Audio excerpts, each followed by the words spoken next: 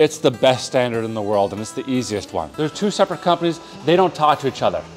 All they do is they go to the book, see what the standard is, and they conform to it. And the first person who sends me one, I'll send them a book free of charge. The moment you hear an acronym in the hydraulics business, you should think of one thing, and it's a standard. And the standards are so that different manufacturers can still interact with each other. For instance, Parker made this pump, same with this pump as well. But they might not necessarily make what this attached to.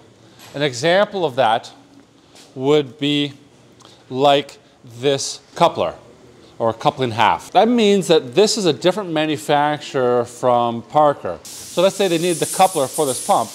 Well, then they would need to have the complete drawing of this. And the drawings for what looks to be a fairly simple geometric surface is actually extremely complex. But now, so SAE, so who are these guys? Society of Automotive Engineers. And I had somebody say to me, well, I mean, we're all going to sort of metric anyways. We're not, because the SAE is such a good standard. It's the best standard in the world, and it's the easiest one. Let's take a look at it. What it does is it specifies this pilot here, also called a spigot, the flange, so the mounting bolts on here, and then this shaft. And you wouldn't believe how complicated it is to describe this shaft. There's been times where it said that it was an SAE, but it didn't actually conform to it. And then the coupling slipped out and the pump stopped working. That has happened. On here though, what you have is you could say SAE-D 4-bolt splined. That specifies the bolt pattern here, this 6-inch diameter pilot, and this 13-tooth shaft. Okay, so this should read 1.75. And I was reading 1.725, which is a little strange to me. I wonder if this is a little worn out, or if it just maybe sort of depends. But anyways, we know 1.75. It's SAE standard.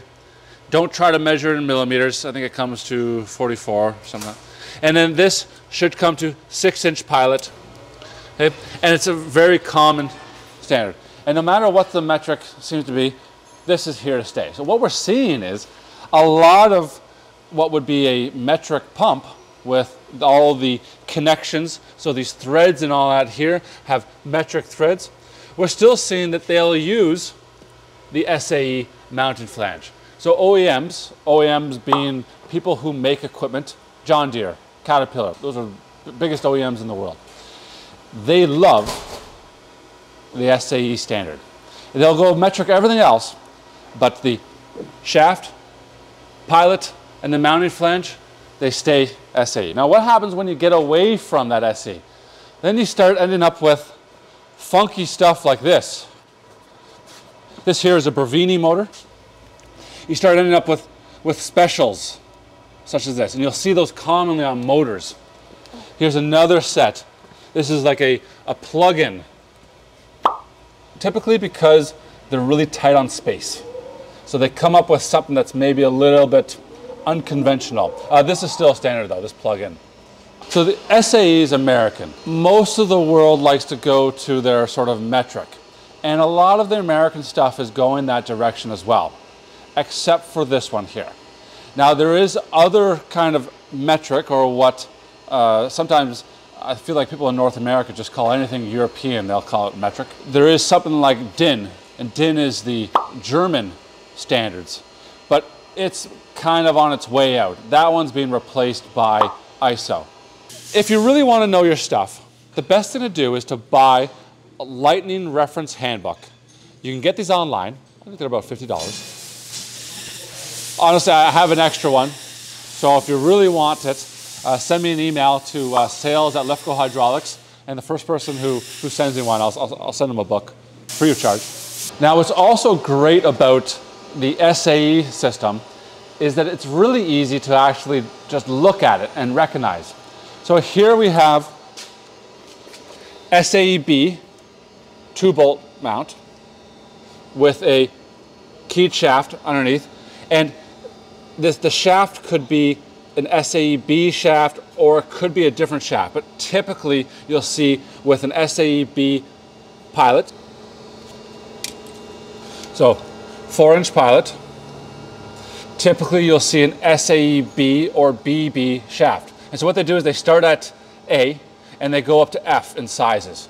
So this would be one of the smaller ones.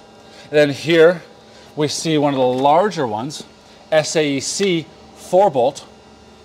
And SAE-C would be a 5-inch pilot. And then this has got a spline shaft. And typically you would see an SAE-C shaft, which is slightly larger than this one.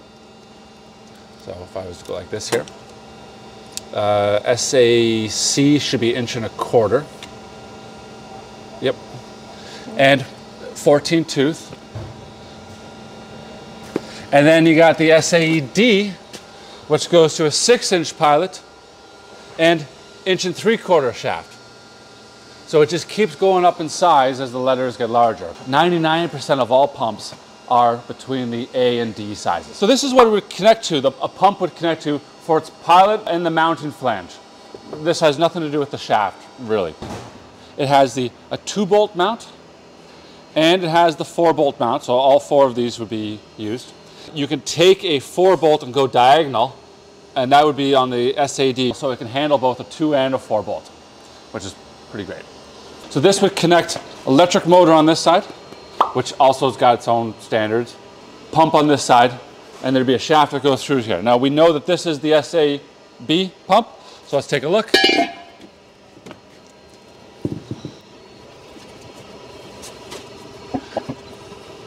Nice, snug fit. Why are standards important? This pump is made by Parker. This is made by, it says Vescor on it, which is now LDI. There's 2 separate companies. They don't talk to each other. All they do is they go to the book, see what the standard is, and they conform to it. And it will work every single time as long as everybody plays by the rules. Thank you so much for watching this video. Make sure to hit that subscribe button, give us a like and a comment, and let us know what you want to see next.